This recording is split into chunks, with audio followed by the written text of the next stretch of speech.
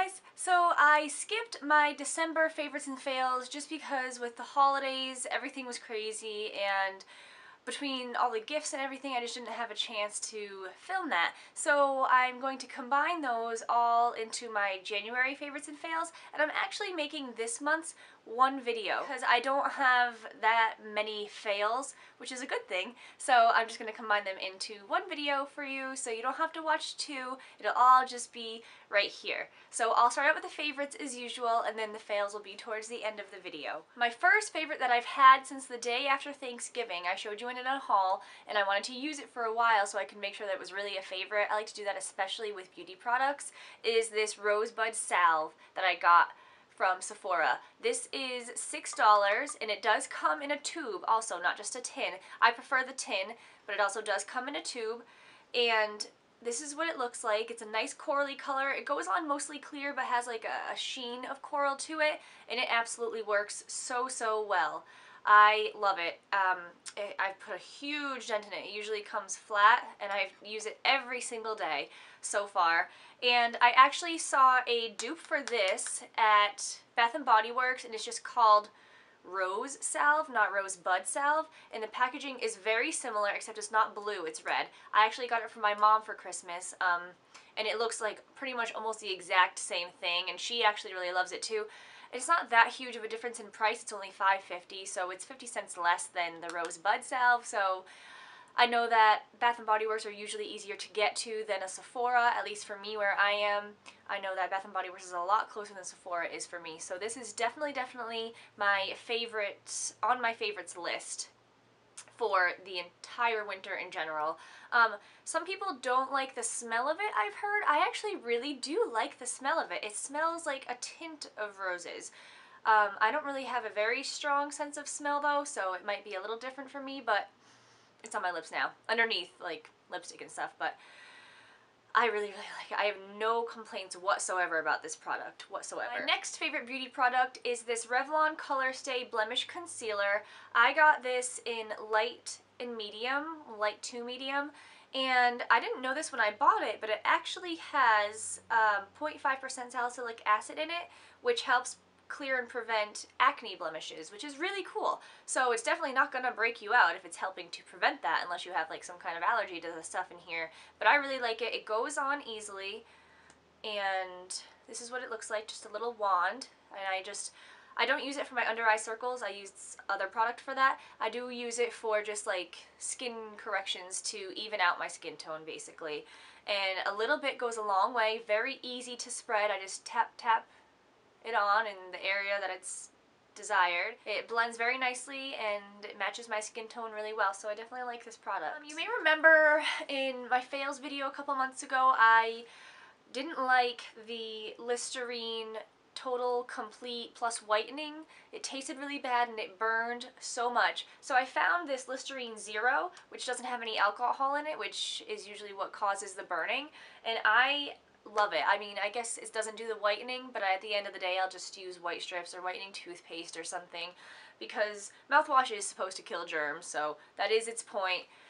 And I really like this one. It's in Clean Mint. As you can see, I've used almost all of it, so I'm definitely going to stick with the one that doesn't burn my mouth, but still gets rid of the germs. So I like this product. In my Christmas haul, you saw that I got the Michael Jackson Experience. I've played this a few times, and I used to dance, so I already kind of have a dance background, so picking up the choreography on this isn't like too hard. Obviously some of the songs are a challenge. There's actually one where the skill level is called Inhuman. It's not even hard or medium, it's Inhuman. It's for Thriller, and it's amazing. I love this. This is my favorite out of the 3 dance type of Wii games that I have, and I just can't wait to go to the next wedding because I'm just going to bust out my MJ moves. It's going to be awesome. If you have a Wii and you like to dance and you want to sweat, because it definitely is a workout, I definitely recommend getting this, if you love Michael Jackson too, because it has all of his good classics on there. Next, you're gonna kind of laugh at me, but I recently went out to the casino for a night, and I had this skin-tight little dress that I was wearing, and I loved it, but I was like, what the heck kind of underwear am I gonna wear with this? Because I don't, it might be too much information, but I don't typically wear thongs. I wear like boy short, booty short things, and I don't care if they were like seamless underwear, you were gonna see a seam under this dress, but I'm not gonna wear no underwear because it's a dress and that's skanky. So I picked up some Spanx, which I never thought I would in the world get, but it does make me feel a little bit better that Jessica Alba wears them too. So, and she's is in a lot better shape than me. So I picked them up, and they have all different kinds, like any kind you want. They can be like full body Spanx, or they can just be the underwear. So they can be as full or as little coverage as you want them to be. These are mine. They just have the long waistband, and then they break out into the shorts that go to about mid-thigh. So your dress can't be super, super short. Like, I couldn't wear them with a pair of shorts, but this dress wasn't super short. It was just tight. So I got these. It has the rubber elastic thing right here that helps it stay up. It goes up to right about where my bra line ends. And then it slims you out right there along your love handle sides. And then, I'll show you the back too. It's so funny. This is what your butt cheeks fit into. And then it has the band around your thighs, and then it goes straight down, leaving no seams like I wanted. What size is this? This is a medium. And I consider myself to be a medium on the bottom. I take usually between a 4 and a 6 in pants. So depending on the store, I take a 4, 5, or 6. I know in Victoria's Secret I take a small in pants. Other places I may take a medium. It just, you know how it depends on whatever store you're going to. So anyways, I got a medium in these. I know they look minuscule because they really are. They are some work to get on, and it's kind of a pain when you go to the bathroom. But, I mean, overall, for the entire night, to not have to worry about seams or anything hanging out or moving the way it wasn't supposed to, it was a good thing. And I'll insert a picture because these made my butt look amazing.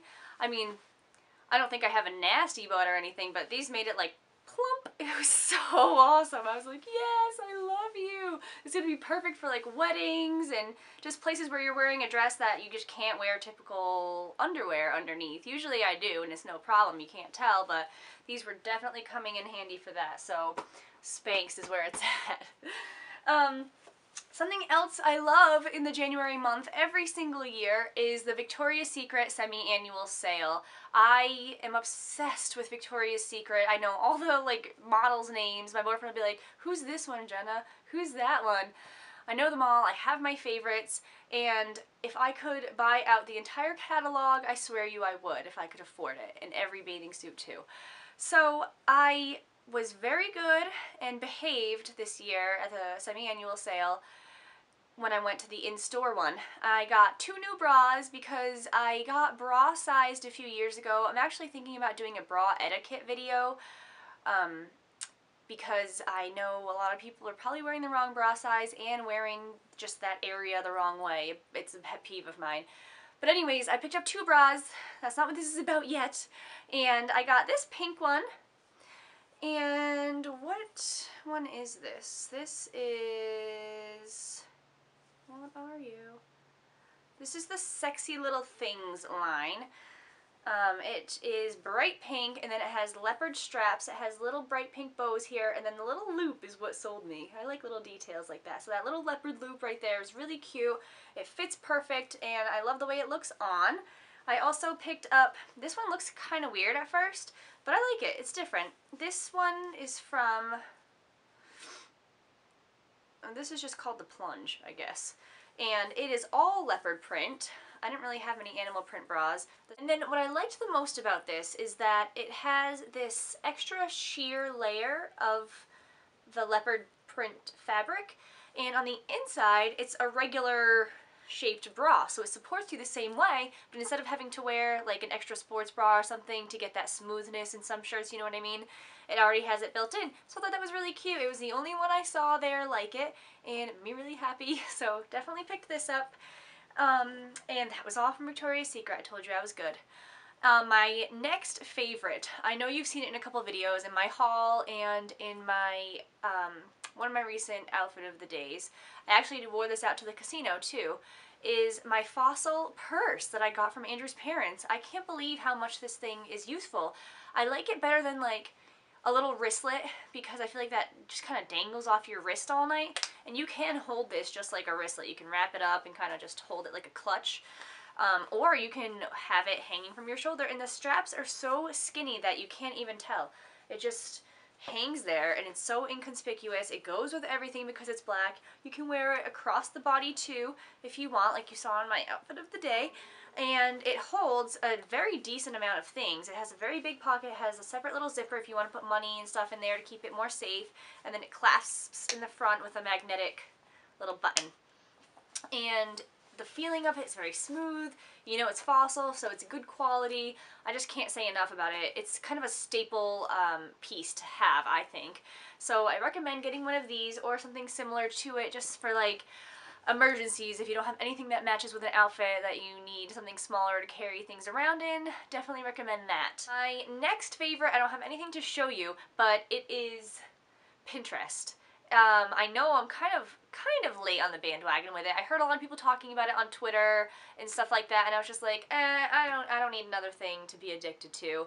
And then my coworker was like, Jenna, you have to get it. So she sent me the email invite. You have to be invited for some reason, and you connect it to your Facebook, but it doesn't have to post anything to your Facebook. I set it so that it doesn't, because that would just be annoying. But it sets you up with like a group of friends that are your friends with on Facebook that you can follow on there. And my best way of describing Pinterest is that it's a place to pin your interests, obviously. But the way I thought about it and the reason I like it the most is that instead of having to, you know, rip things out of magazines, like wedding ideas, like, oh, I like this part of this dress, or I like this venue, or I like this lighting, or to have to rip, like, workouts out. Oh, that's a good butt workout. I want this one. And you rip it out of the magazine, then you have all these papers, maybe even in a folder, just kind of unorganized, and you're probably never going to take them out and look at them. But with Pinterest, it's all of those things, and then some, that you can keep on one, like on the internet, on your own little space. And sometimes I just go through and I scroll all my pins on my boards, and I'm just like, I love everything. It's awesome. It gives you, this hairstyle, I didn't do it as good as the picture, but it's like a knotted ponytail it's supposed to be. I got it from there today. It actually makes my hair look really, really short.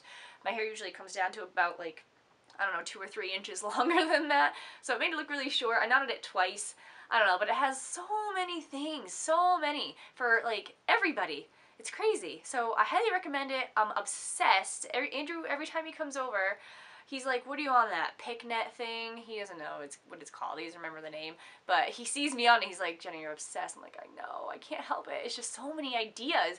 And that way, when you go to have your wedding or you go to build your dream home or buy your dream home, you have all these ideas right there, and it has an app for it too. So I use the app on my phone a lot, so it's right there handy. You always have your phone on you. Can't talk enough about it. Okay, on to the fails. I only have a total of, well, actually 3 products. So the first one for the fails, this is the fails portion, I'm saying it again, is this Glamouflage. I just don't get it. I bought this, I was referred to it from YouTube actually, and it says that it can be used as for dark circles and blemishes like that. So basically what I use this stuff kind of for, or my other thing for under eye circles, and it is just so thick and dry and not spreadable whatsoever. I'll kind of show you what it looks like. I got it in the color medium, and I guess it matches all right for the color. It comes in this big tube. That's what it looks like on my finger, and it's like a very heavy-duty foundation, not a concealer whatsoever. And I just put a lot on my finger, but it does not really spread that well. It kind of stays where it is and gives you that cakey look.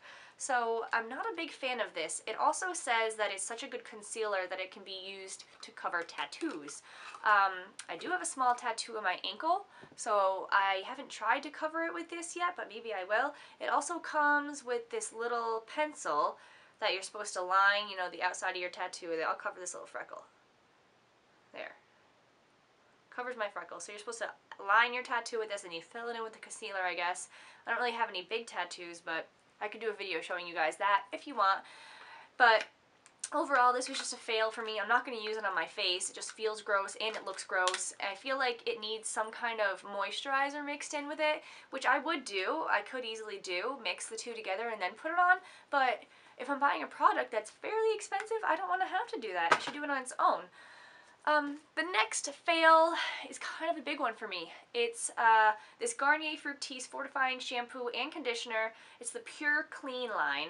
Obviously, the Pure Clean Earth Friendly thing is what got me to buy it, because it says no silicone, parabens, dye, all that good stuff. It says for stronger, healthier hair with no weigh down for normal hair.